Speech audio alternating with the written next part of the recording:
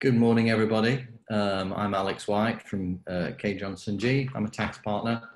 And today we're going to look at R&D tax credit relief, which is a very valuable relief.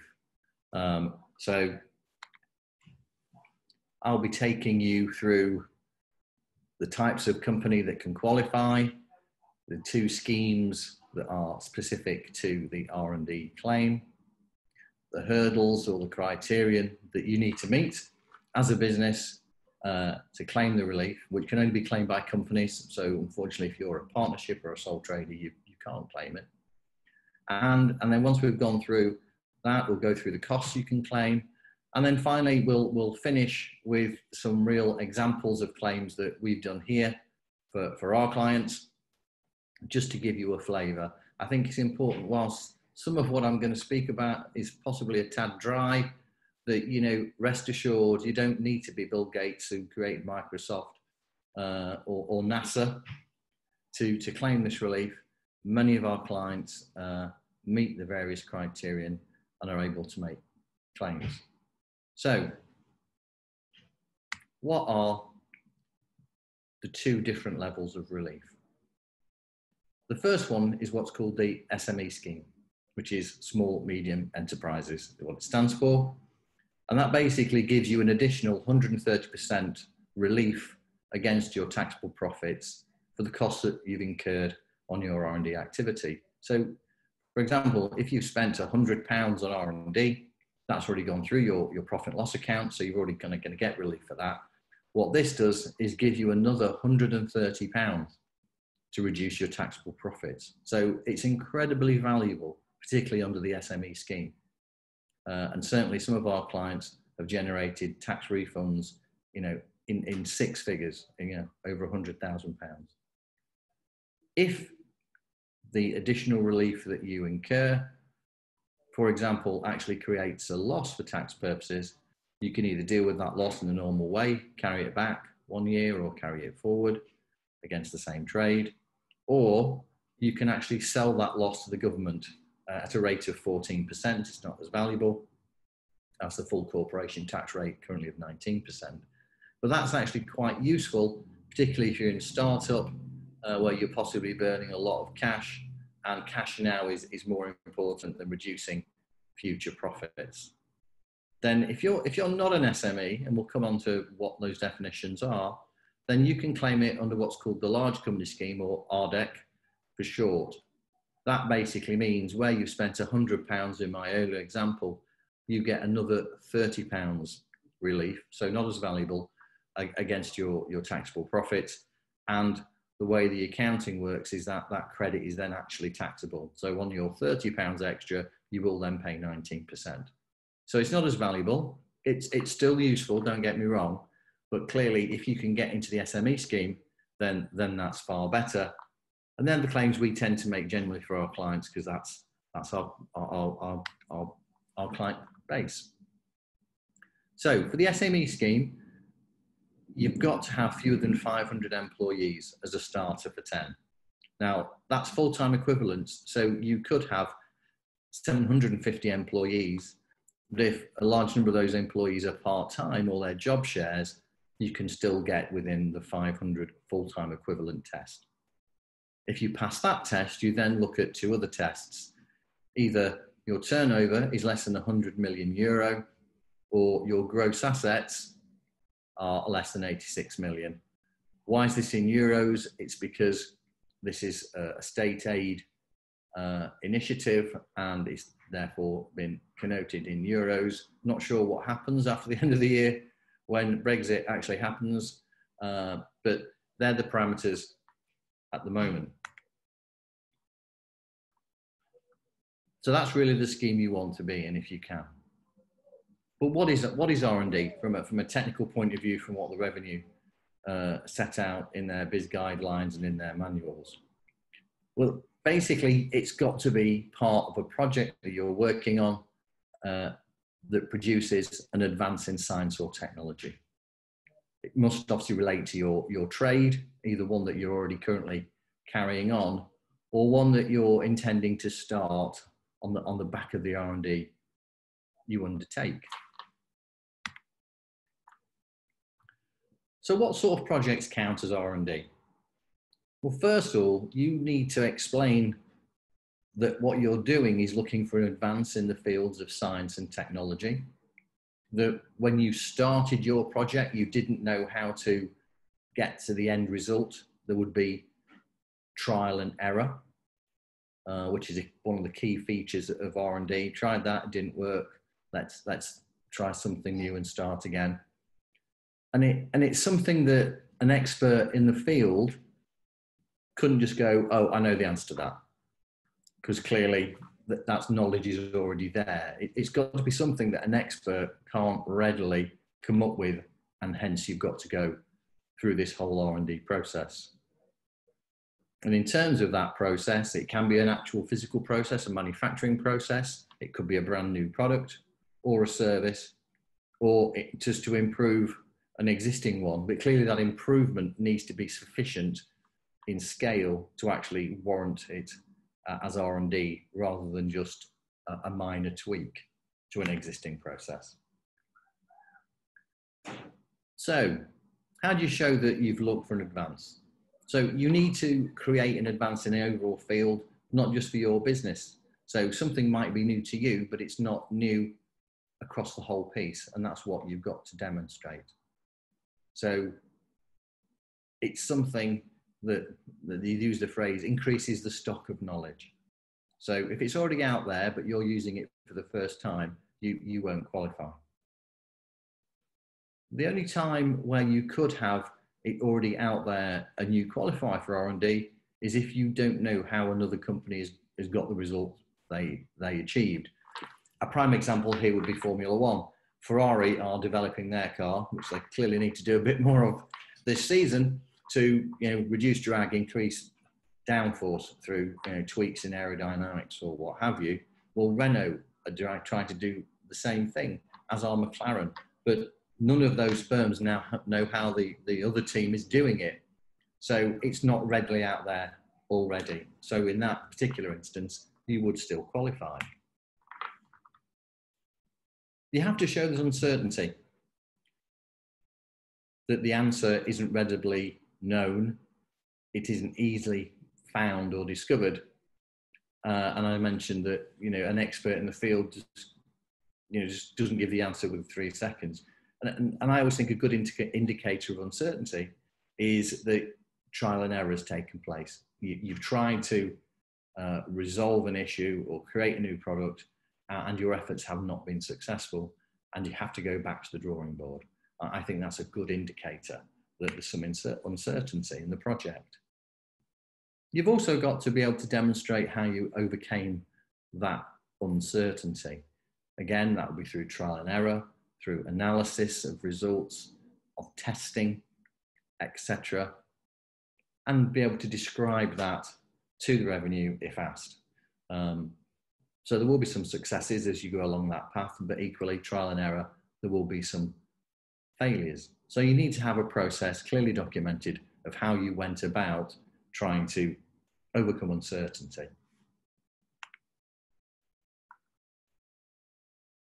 As I mentioned earlier, you've also got to be able to demonstrate that the answer wasn't readily found or easily explained. So you need to be able to demonstrate that a professional in that field couldn't quickly work it out and say, right, to do that, we just need to do ABC, because that will probably not be R&D, because you've got to go through all that uncertainty, not knowing quite how you're going to overcome those difficulties that you face.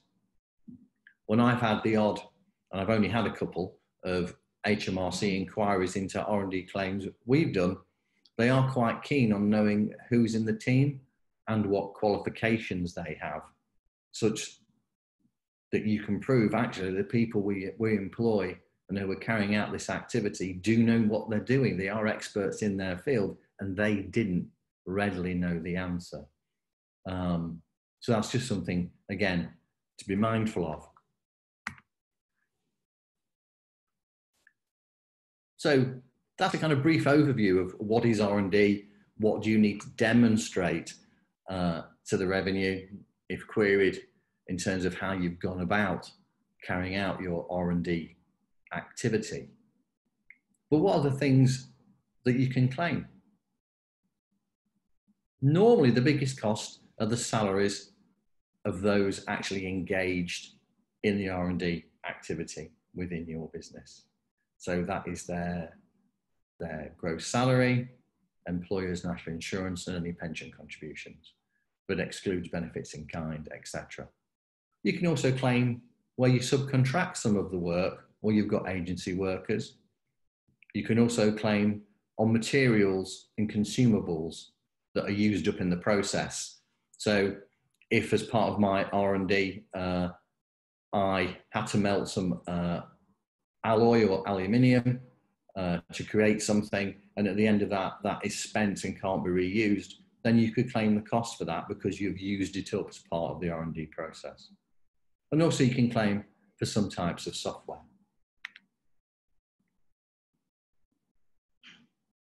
When can you claim? Well, you can claim certain costs on the project from the date you start actually working on that project until you've actually got an end result and the R&D finishes. The revenue are quite keen on this, and you're being able to demonstrate it, that you're not claiming past the point in which the uncertainty has been resolved. So again, this is all about documenting internally, what are people doing, how much time they're spending on it, what costs have been incurred, and when can we say, hand on heart, that project is finished and now we're starting a new one. So, as I mentioned earlier, in terms of staff costs, that's their salaries, wages, employees' national insurance, and employer pension fund contributions. And you work out the appropriate percentage of those. If you're developing software, you may well have some software developers, that's all they do all day long. So the proportion of their time could be quite high, say 70%. Whereas if you've got someone, say, in the admin team supporting that research, the percentage of their time might only be 5%. But that's all claimable. The revenue do look out for cases where people claim that a staff member is 100% R&D, because clearly that probably isn't the case, and they are quite aware of that. So again, it's all about record keeping. So as I mentioned, as part of a claim, you may have a little bit of allocation of cost in terms of the admin or support staff who work and support the main R&D team, but you can't claim for normal clerical or maintenance work, like managing a payroll. That's, you can't allocate that part to R&D. That's just a normal internal function of your business, but you can claim 65% of any payments if you engage any external agency staff who are working on that R&D project. I mentioned that you might subcontract part of your R&D. It's not uncommon for companies to maybe subcontract some of their R&D activities out to, say, places like India, or they may subcontract some of the testing to a third party. If that's the case, then you can claim 65% of what that subcontractor invoices you. This is a bit of a rule of thumb. There's no science to this. The revenue have just decided that 35% of that invoice represents the subcontractor's profit margin, and so quite rightly shouldn't be included as a cost in your claim. If your subcontractor is connected, i.e. you may have subcontracted that research to another company in your group, then there are special rules where you can either claim 65% of the invoice or 100% of their costs. And you can do that whichever way it works in your favour. You just need to make sure that the subcontractor you use isn't claiming R&D themselves for what they're doing for you. But again, so it's a useful added cost to increase the size of your claim. Consumables. As I mentioned, you might use up materials as part of your R&D process, as part of going through that trial and error and uncertainty we mentioned earlier. So you do something, doesn't work, and you have to skip it, then the materials involved can be claimed. Equally, a small amount of utilities can normally be claimed. For example, if in your premises you have a specific area where the R&D activity is undertaken, and based on floor space, that represents 10% of your overall building, you could claim 10% of your heat and light as part of that claim. Software costs. If you've had to expend money on specific software costs, or they're generic software, but that software is being used in the R&D process, then again, you can include these in the claim. The revenue wouldn't expect to see big numbers for software costs or for the utilities costs. So it's about making the claim look and feel right. It's important also, given we've gone through costs that you can claim, what are those costs you can't? As I mentioned in relation to staff costs, you can't claim for benefits in kind, etc. And also you can't claim for distribution.